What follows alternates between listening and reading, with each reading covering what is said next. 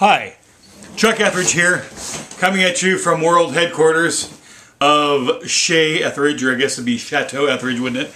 I want to talk to you about a need statement. This is what we're working on this week. And some people say that the need statement is the heart and soul of a grant application. It's the document that proves that there is a need, that the money that you're asking for will help. And what you really need to do is you need to demonstrate the need that exists in your community, talk about how it affects people.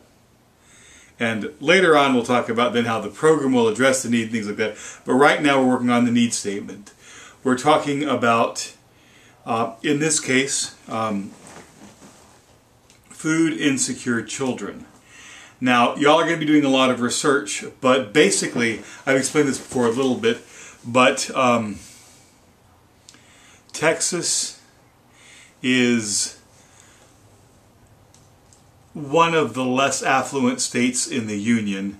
Overall, if you look at individual people, there may be great wealth amongst a few people, but if you look at the overall median income in Texas, it's significantly lower than the national. And then if you get into the coastal bend, areas like Nueces County, it gets much lower than the median income in Texas. And then if you get to some of the rural counties like Brooks County or Kennedy County, some of the counties that the food banks serve, and you will be literally shocked at how low the incomes are there. What does it have to do with anything? Well, our project is targeted toward children, and I don't know if you know this or not, but Texas is the second most food insecure state in the United States. Food insecurity means you don't know for sure that you're going to have dinner that night. You don't know for sure where the next meal is going to come from. And that is more common in Texas than any other state in the Union save one. And so basically, what we're going to do, and we're going to be reading Carson Fox, we're going to be reading McElrath, and we're going to be looking for different kinds of information, and you'll get the ideas of where to look from the reading, about demonstrating what the need is.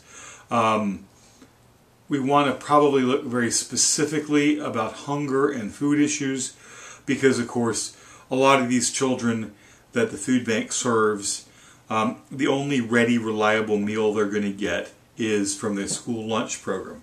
So we think of being out of school is great, being off for the weekend is great, but for people whose only regular and reliable meals come from their school lunches, the weekend's a disaster. Long holidays, summer vacations, that's a separate issue, but they're even more disastrous as well. So what backpack programs do is they identify these food insecure children. They get, it's called a backpack, but it's really a sealed Ziploc bag, and they put enough healthy, non-perishable foods, meaning foods that don't have to be refrigerated, in these bags so they can go home with them and the kids can have a reliable meals to feed them through the weekend. A very important program as well. So we're going to talk a little bit about that. Probably to situate it, we need to talk a little bit about hunger, poverty, unemployment, low educational outcomes.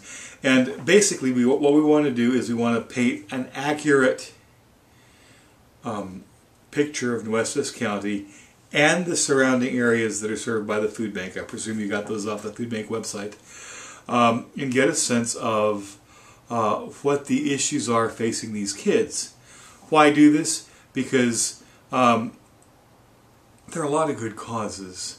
There are a lot of good reasons for charitable foundations to give, but this is really important work. I mean, food is a basic human need. I personally think it's a basic human right. And no matter what you think about poverty or why people wind up in poverty, children, particularly elementary school age children, are, in my personal opinion, innocent victims of poverty. And this is the population we're trying to help. So this week is all about need statements. It's all about proving the problem exists. Important work. We're really diving in, turning and burning on the grants. So, full speed ahead. And darn the torpedoes. I was in the Navy, in case you don't know that. Bye.